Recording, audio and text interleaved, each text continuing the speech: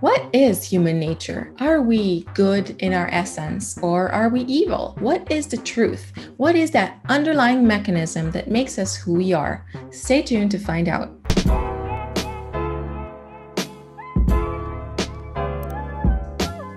Hey there, everybody. Welcome back. Welcome to Choosing to Connect, the place to love your life by living from love. My name is Tal. I'm a social psychologist and spiritual teacher. And today we're going to be talking about human nature.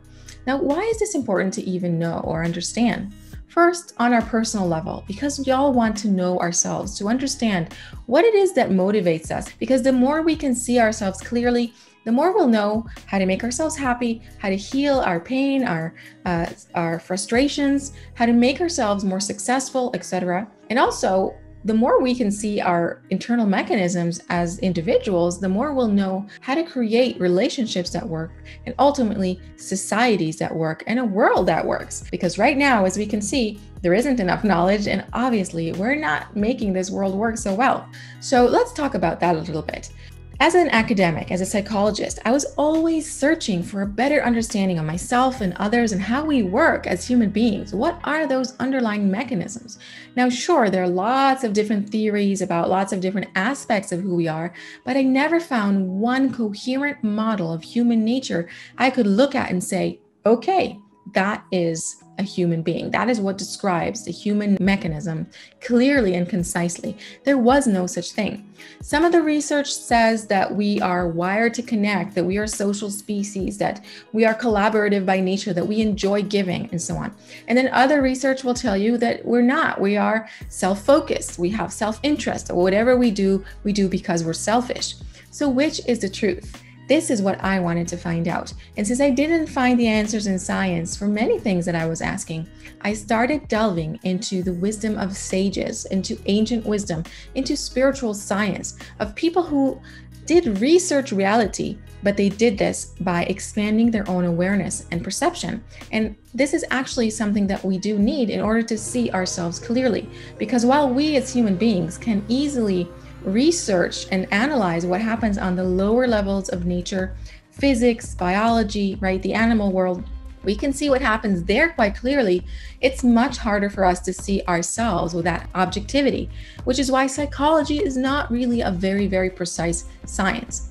However, spiritual scientists are those people who are able to rise to a higher level of perception into unity consciousness. And so they were able to see themselves objectively from the outside. How this is done, this is a whole other story. But the point is that they were able to create a model of human nature that is much more accurate. So let's talk about what I discovered and what they tell us. So what they explain is that human beings are inherently selfish. Yes, that is our basic human nature.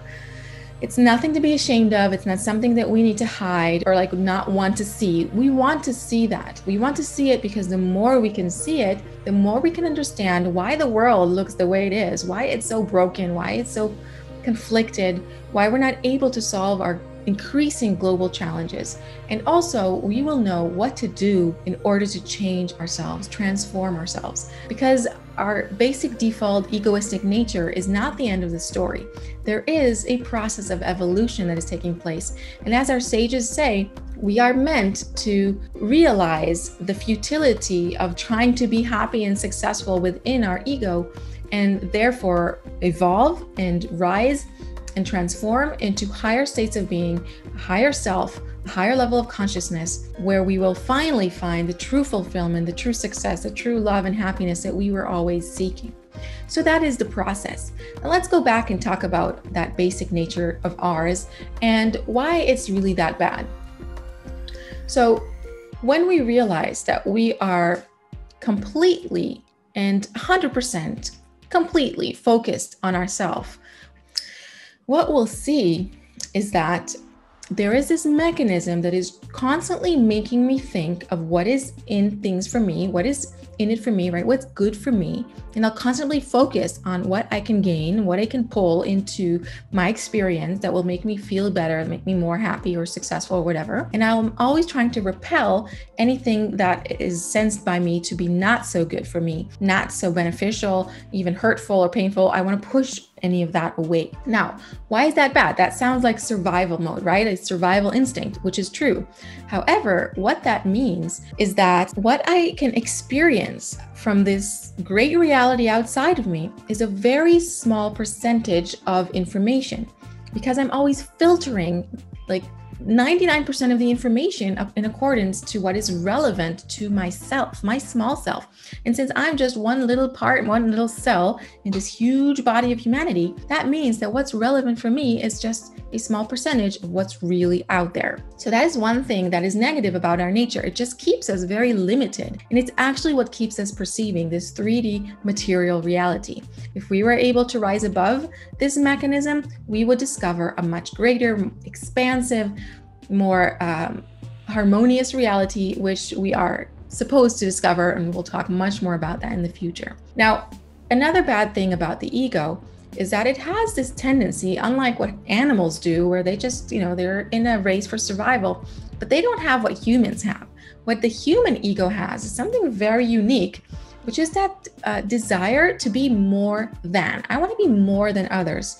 Even if it's in a very specific way, I'll always want to feel that there's something about me that is better than others or more than others.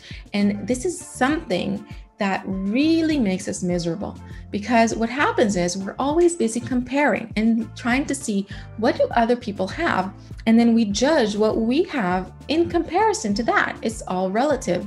So then I could have objectively everything I want, but if somebody has more than me, immediately that will make what I have seem less and not good enough. And so we can never be happy within this egoistic mechanism that's constantly comparing and never truly happy with what we have, as long as somebody has something we don't. And since we're all different, we have different life experiences, different abilities, different purposes, then we're always going to be different in what we have and in our abilities and our talents and so on. And while we stay within our egoistic prism, it is a prison. It's not just a prism, it's a prison. And we see this when we go online on social media. We see how this comparison really makes us even depressed. There's research about that. People get depressed because they go online and they see other people's perfect lives, making them depressed. So for all these reasons, the ego is not a good place to be. Again, we already know the ego will also turn against itself and criticize itself, again, because of this self-focus that's becoming more and more and more distorted as we evolve. These days, we see a lot of mental health problems that come from a negative attitude towards the self. And again, we could say, see, that is proof that I'm not constantly out for myself because I'm very critical towards myself and I'm very hateful towards myself. But my friend, that is no proof at all. It only proves that your focus is still on the self. And by the way, if we saw that clearly, we would see that more psychological work, more self-help, more self-care, all these things, although they might make us feel a little better, are not really curing the problem at the root. Because the real cure to this problem of the ego is to stop focusing on the self and to start putting our focus outside of ourselves. When we do that, when you start thinking about what others need, what others should have in order for them to evolve, in order for them to grow, for them to be happy, that's when you become free. And I know I can suddenly breathe because this is like an expansive state. I'm not constantly worried about myself and being afraid of what I will have or not have. I'm free of myself, my self-concern, my worries, my anxieties, my neurosis. I'm free of all of that.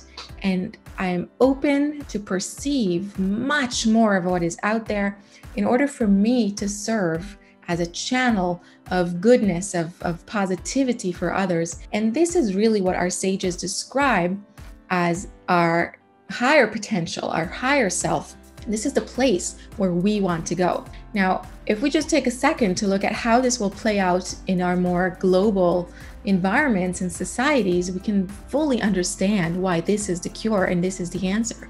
Because in our interconnected, globalized societies where we're experiencing crises that are really happening just to prove to us how interconnected we are and how opposite we are to this interconnectedness with our self-interest and desire for power and gain at the expense of others. If we really see that, then we'll see that curing this mentality of me first, the mentality where countries are fighting each other over resources and over power, if we can cure that, then we can finally build societies in a world that works. So all these crises that we see, all the problems, the economic problems, education, health, environment, if we only fix one thing, the human ego, they will all be solved. If we can match the interconnectedness of our world and nature and humanity with our internal shift towards that kind of mutual care, mutual consideration, and mutual connection, then this match between our internal and external state is what will create health, harmony, abundance, and really the security that we need in our times. Because, hey, we're facing a lot of problems right now, and we really need change. We really need to shift. So if you've been feeling very worried, very concerned about where the world is going, about what is happening in the world right now, then know this: you as a human being, as a part of this whole called humanity, have a very big power to influence what happens. Because when you shift, and because you're interconnected to everybody else, when you make a shift towards greater focus on others, on the whole, on the benefit of the whole, when you make this internal shift within you, you, like a cogwheel in a system, are beginning to turn the other cogwheels in that correct direction. And we all want to be doing this together because we are completely interconnected, like cogwheels in a machine. And it's not like a mechanical, old-fashioned machine. It's a beautiful, interconnected, intricate machine that is really leading us to our higher states of being, of bliss and bounty and abundance and love. And so we should be very, very hopeful, but we should also learn to see our human nature, our egoism, and that we really do need to start being aware of it and learning how to shift and transition and transform it. So that's what I'm here for. Thank you for making it to the end of this video and taking the time to hear about this very important transition that we all need to make, learning about human nature and why this is just our basic default state that's really only meant to help us shift out of it, jump out of it, transform and discover new levels of being, new realities, and things that we always dreamed of but never thought were possible. They're possible and they're going to happen. The more we can do this consciously, the easier and more smoothly it will go. So send me questions, comments, anything that can help all of us make this transition together more easily. If you have any questions or things you felt were unclear, please let me know.